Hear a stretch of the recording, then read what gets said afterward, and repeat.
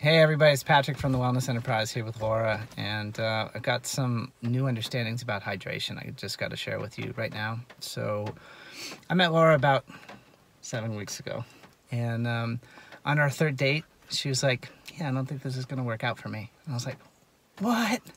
I was like, that's not going to work for me. That is not going to work out for you. So I was like, well, how about you be my health coach? You know, I just like had to find a way to keep her in my life. So I just so respected what she knows, and you know, to meet her and like touch her hand and like feel her skin is like, this woman is like completely alive, and you know what she has I want.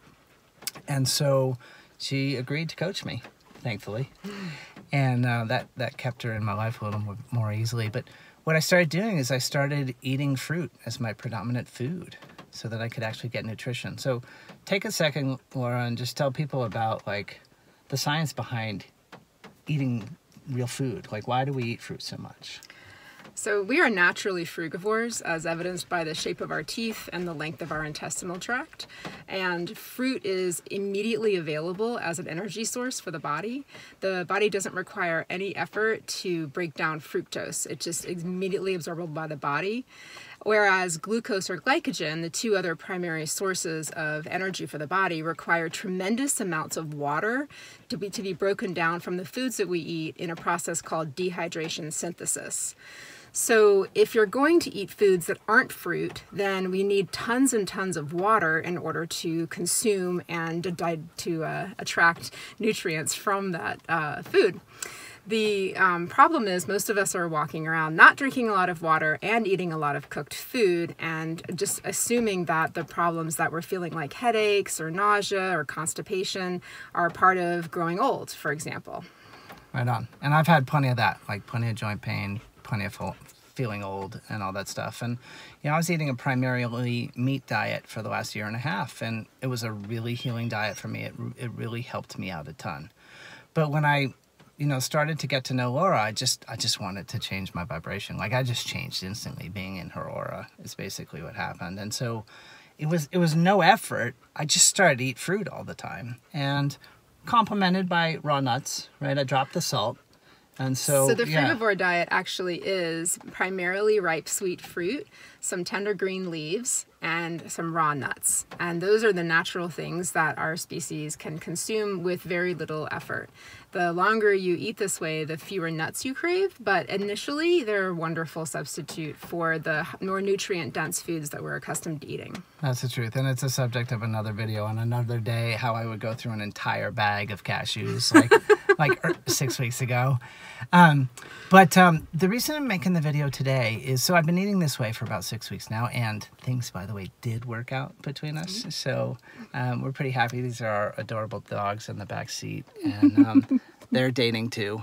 Dharma over here, she's 2, and Blue over here, he's 5, and they're very sweet. Even though they're sitting apart right now, we're at the woods. We're about to go swimming in a waterfall, and they're super excited to get out of the car. But the reason I had to make the video is I'm on the cusp of a headache for the second time today, and I actually had a dizzy moment after I took a nap today, and I stood up and I actually gently sat to the floor and just needed a little recovery time.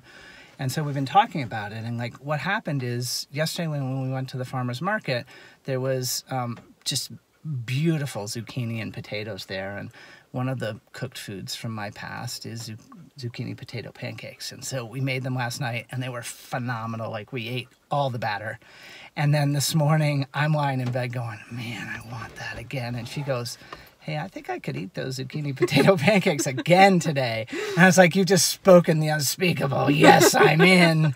And so we made another huge batch, and so we had cooked food 2 days in a row, and we don't, maybe once every week or two we have cooked food. But once a week, yeah. Once a week. Yeah. Food. So we had it back-to-back days. And what I get is that I've been getting such amazing hydration from the fruit that it's actually complemented my structured water hydration, which I do phenomenally well, you know, better than almost everybody, because I just tend to it all the time. And between the two, getting nature's hydration with the minerals plus my structured water, I've been crushing it. Like, my health has been fantastic. I've been playing tons of racket sports, feeling vital. It's just 7 out of 8 days he plays racket sports after 7 weeks off. without any kind of soreness that knocked me out. So it's been amazing. And so to drop to my knees today, I mean, I actually dropped all the way to sitting down. It was like, wait, what's going on? And now I'm like this lightness of headache on the way over here to the waterfall. And it's like, what's going on? So we started talking about it. So let's tell them a little bit about the science there. What is happening in my body? Well, you're accustomed to being very hydrated, and there is structured water inside fruit, and normally we eat ripe, sweet fruit, not heavy, not glycemic index high fruit. We don't eat a lot of bananas. We eat a few mangoes, but primarily very wet fruits like melons, lots of watermelon. We eat lots and lots of grapes and strawberries and raspberries. These fruits hold structured water in their cells. So we're accustomed to eating that way for the last, 6 weeks or so. And then all of a sudden we introduce oil, which is very hard on the cells. It actually coats the cell wall to prevent the cells from uptaking water and nutrients from the bloodstream around them. The salt that we added is hard on the kidneys. It stimulates the kidneys, but that stimulation is not a sign that the body is healing. It's a sign that the body is actually taxed.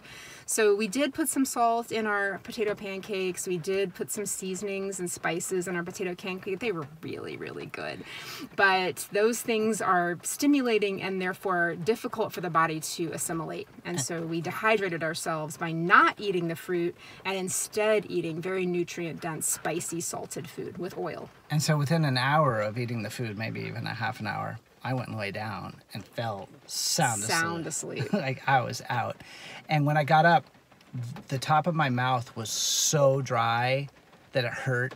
And my capability of thinking was just like closed in. I mean, I was really kind of like a baby. Like I just, I needed a little nurturance for a minute. You did. And so Laura went and got some watermelon for me. And that brought not just hydration, not just liquid, but actually the minerals and the nature's support. Right, you got the fructose you needed for your cells to be active again. And I started bouncing back, but I'm still, later in the day here, I still need to keep getting ahead of my hydration to make up for the behavior that I had. So I've never had as much clarity about the impact of the natural hydration that's available, the H3O2 that is inside of fruits and vegetables. And I wanted to communicate that to you guys with a little bit of Laura's science so that we could get the picture of what we mean when we say water-rich foods. We're talking about eating juicy watermelon and cantaloupes and now be careful. Watermelon only gets eaten by itself, because eaten on top of any other foods, as in within an hour, it will cause the other foods to ferment because we digest it so incredibly quickly. It's so bioavailable. So watermelon by itself is a perfect meal, and that's what we had for dinner tonight. So good, really good reminder. And I hope this helps you guys get your hydration on a little bit better. I hope you eat more water-rich foods. Of course, get structured water every way you can, whether you go out to a natural spring like we're doing right now, or you get it in your fruits and vegetables, or of course with a structured water device. It's all good. And it really makes a difference in the way I feel. So I imagine it will for some of you if you experiment with it. Any closing words from you? Just stay hydrated. Be your best self. Look 10 years younger than you are. Joints will be happy. Your muscles will be happy. You'll have all the energy you could ever stand. Awesome. Thanks a lot.